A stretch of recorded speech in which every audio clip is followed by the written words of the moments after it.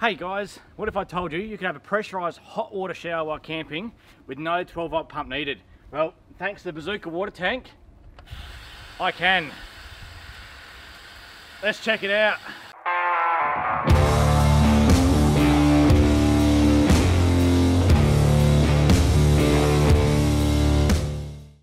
Before we get started on the review, guys, I just want to be open and honest as usual.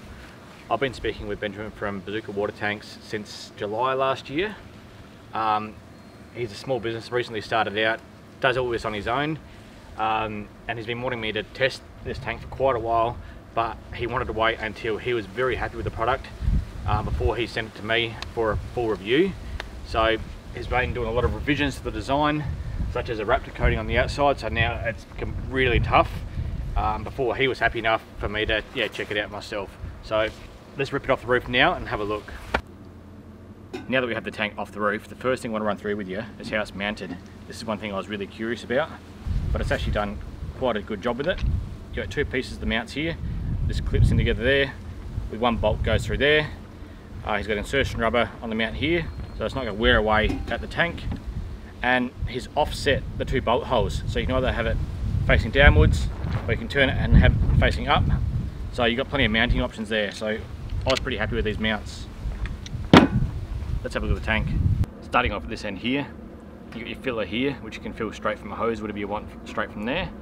You have your pressure release valve, which is set to 65 psi, so it won't exceed that.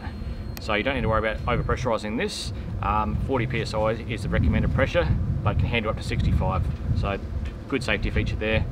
It's got a ball valve here with a swivel nozzle for your tap here, and plenty of pressure. Down the other end of the tank, you've got your air valve here, a little valve cap on it. You can hook your compressor straight up to that and compress the tank that way. If you're filling this tank up at home, there's no need to use the compressor. Simply open the lid, connect your hose, turn the hose on. When it gets nearly full, close that lid up, and the mains pressure will pressurise the tank and it's ready to go. It's that simple.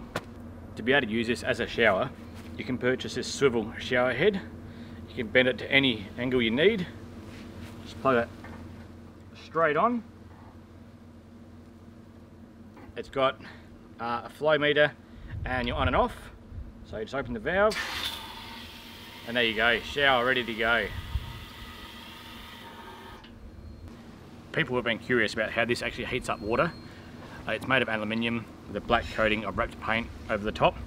So as long as it's on your roof or in direct sun, it'll heat up directly from the sun.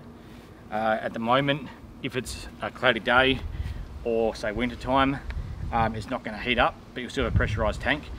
But the owner of Bazooka Water Tanks is currently working with another company to come up with a heat exchange, so that even if it is a cloudy day or winter time, you'll still be able to have hot pressurised water, and you should have that ready by winter time this year. One thing I wasn't expecting, he's already thought ahead and provided you with some spare fittings. You got a spare pressure release valve here and also a spare air valve. In the past, he's had some customers go out bush and obviously had these exposed, and a tree branch has come along and knocked off these fittings, so it gives you spare fittings just to plug straight back in.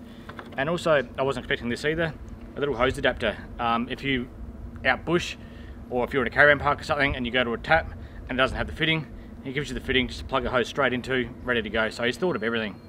One more little extra he included that I wasn't expecting were these little thermometer stickers. He gives you two of these, so you can always tell how hot the water is before you use it. There's 4 size tanks available. Now I chose the smallest tank available. It's 1.25 meters long and holds 22 liters of water. Now I didn't want any bigger tanks. My car's already heavy enough and I can only fit a small tank up on that roof anyway, so I went with the shortest one, and now I've actually got it lengthways straight across the car, so you wouldn't even know it was there. It's hidden up there. I think it's the perfect size for my car. Now there's also the Jimny, which is 1.4 meters, holds 25 liters.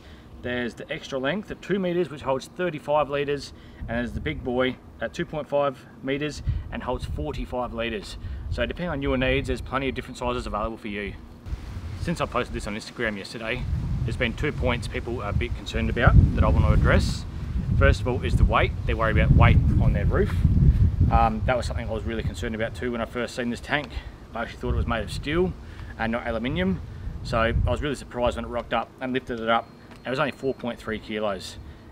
It's made of aluminium, so it's extremely light, and 24 kilos once it's up on my roof. So that's the weight of an awning basically. But I did have another idea. If you didn't want to use this for hot water, there's nothing wrong with just having a pressurized tank underneath your tray. It's not going to heat up from the sun, but that weight is going to be as low as possible. So that'd be pretty simple still to bolt straight underneath your tray, and you've got a nice hidden tank. The second point people were really concerned about was the price. If you go to the website, they're listed starting from $650, which does sound pretty steep, but if you compare that to other water tanks on the market, it's pretty much on par. And how many other water tanks have you seen that can hold pressure? Now, people have said, well, I could just make this at home out of PVC for 50 bucks. Well, yeah, you could, but would you trust PVC with these kinds of pressures? PVC deteriorates over time as well. This is made out of aluminium. It's TIG welded and welded high quality fittings throughout, as well as he hadn't even skimped on the paint. He wrapped a coating all over it. No expense has been spared. Now, I'll be honest, I was actually really concerned about having that much weight on my car. It wasn't until I received it and lifted it up and felt the weight of it where I wasn't as concerned. But my original plan for that weight was to have these removable brackets fitted, made by Rax Brax. They're lockable. Simply unlock them, release the hinges, lift it up, and you can just remove it straight off your car. So that was the plan, not to have this on the car all the time, because I really didn't want to drive around all the time with this much weight on the car. But yeah, once it actually arrived and I seen it was only 4.3 kilos, that's nothing. So I've just fixed this straight to the car, straight to the roof racks. As you can see, the holes up there, and that's it.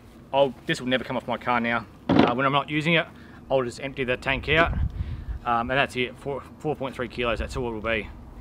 Like I've mentioned, I did not pay for this tank, but would I have bought it and paid full price? I would have. I did look at other tanks previously, and underneath my car, I've got no room at all. I've got a spare tyre under there. There's just no room at all for a tank under there.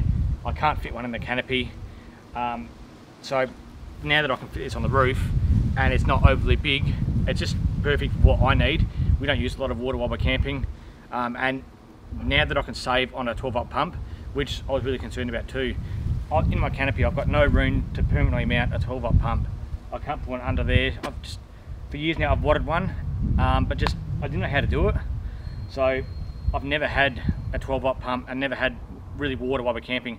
We're always just bringing bottles of water, which is quite annoying. So yeah, had I not been given this, I would have paid full retail for this. If you'd like to check these tanks out for yourself, I'll leave a link to the website in the description below, or you can just look them up on Instagram under Bazooka Water Tanks. I'm not being paid anything for this. I don't get any affiliate money, nothing like that. He's just sent me this tank to do an honest review, which I've tried to do. Now I've only had this for a couple of days now, so I can't do a full rundown on it.